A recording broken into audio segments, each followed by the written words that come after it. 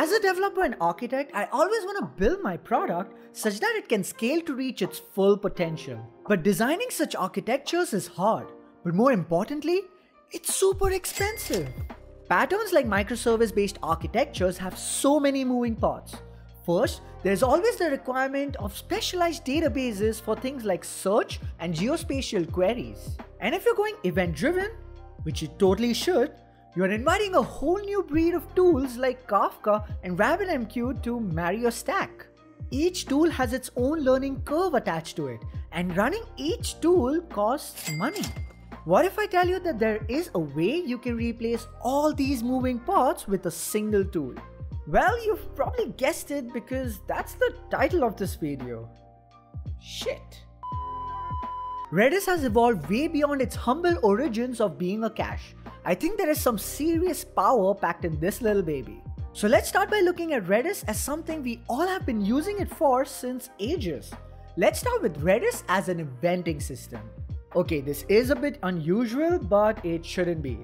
Adding communication features to Redis was definitely one of the most impactful decisions the Redis team has ever taken.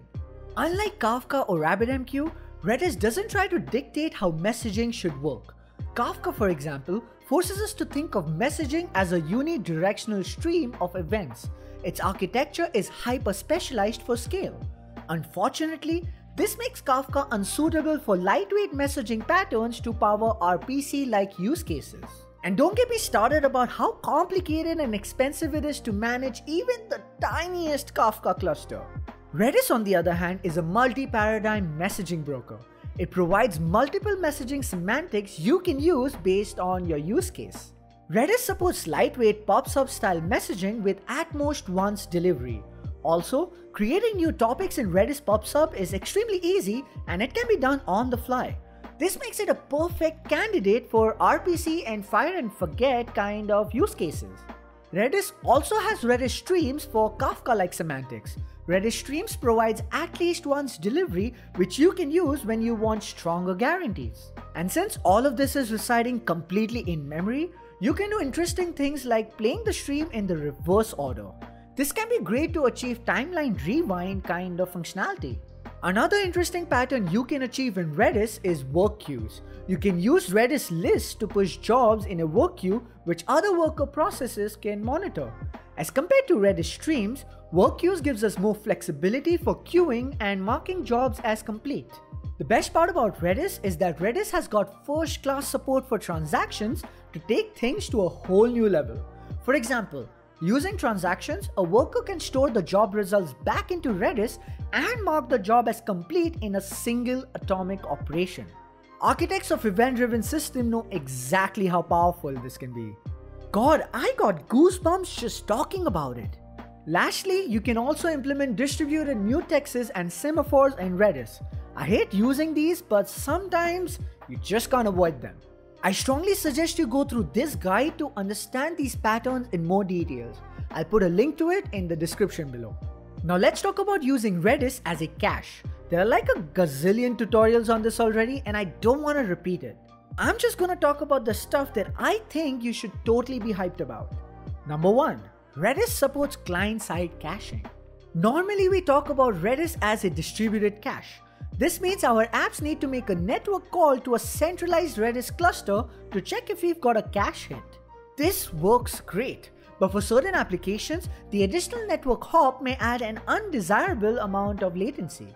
I know, people want their apps to be fast. Don't blame me for it. To avoid this extra hop, Redis supports a very elaborate mechanism to allow clients to cache Redis data in the application's memory. As we all know, the biggest problem with caching is cache invalidation. How do you remove data from a client's cache when data is removed from Redis? Our boy Redis solves this for us. It uses the messaging constructs we spoke about earlier to send cache invalidation signals to the clients.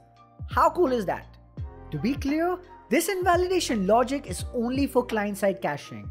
Invalidation of the cache in Redis when data in your primary database changes is still up to you to figure out. Yeah, life is hard, isn't it? Another problem Redis helps us solve is when using Redis as a write-back cache. In a write-back cache, we first write data to our cache and then update the backing database asynchronously. This makes writes and mutations super fast. Unfortunately, the mechanism to sync the writes or dirty keys to the backing database is a bit complicated. Redis pops up to the rescue. I told you, messaging in Redis was a superb idea. In Redis, I can use the key space notifications feature to publish an event whenever a key is modified in Redis. Now I can simply subscribe to these events and write the corresponding data to my database as a background process. This makes working with write-back caches so much easier. Key space notification work primarily with the Redis PubSub feature, which doesn't have strong delivery guarantees. Having said that, there are ways to put the event in a Redis stream instead to make the process more robust. Redis is indeed the next-gen cache. Want to know why Redis is so cool? It's because they're subscribed to this channel. Okay, they're not. But you can, and that's what really matters. Do like, share, and subscribe. It really helps the channel. The last thing that I've got for you is using Redis as a database. Boy, I can go on and on about this one. Just to be clear, Redis cannot replace your primary database. That would be stupid, and I'm not stupid. I'm not. Just like with messaging, Redis is a use case specific database. What I mean is, Redis has got extremely rich data types like sorted sets and intelligent operators like zrank, which makes modeling complex patterns relatively easy. Let's take an example of building a leaderboard. Here we would have hundreds or even thousands of users who need to be ranked based on their score. Sure, you can achieve this in any general purpose database, but try to imagine the load a leaderboard system can generate. Each action a user performs can influence the score of that user. And like any real-time system, the new updated rankings will have to be propagated to all subscribed participants in real time. That's a lot of reads and writes. So instead of having a beefier database to power this real-time use case, we can use Redis. Like I mentioned earlier, sorted sets and the zrank operation are perfect for this. And since everything is in memory, it's blazing fast. And remember the key space notifications feature we spoke about earlier? You can use that to relay the mutations back to your primary data store. Building a leaderboard with Redis is such a popular use case that searching for the terms leaderboard implementation on Google is bound to get a Redis-powered solution in the top 3 results. By the way, this post that you see here, this one, it describes building a leaderboard using Redis as well. And this post, it's by Google, so it doesn't count. 2 out of 2 for Team Redis. There is a lot more use cases that Redis can power. You can do search, graph, and even geospatial queries on Redis. There is just no end to it. Let me know if you want me to make a dedicated video on this. I strongly suggest you start using Redis for such use cases. Trust me, it will save you a lot of money. All 3 aspects of Redis we just saw today play really well together. On top of that, features like transactions and the modules API make them even more powerful.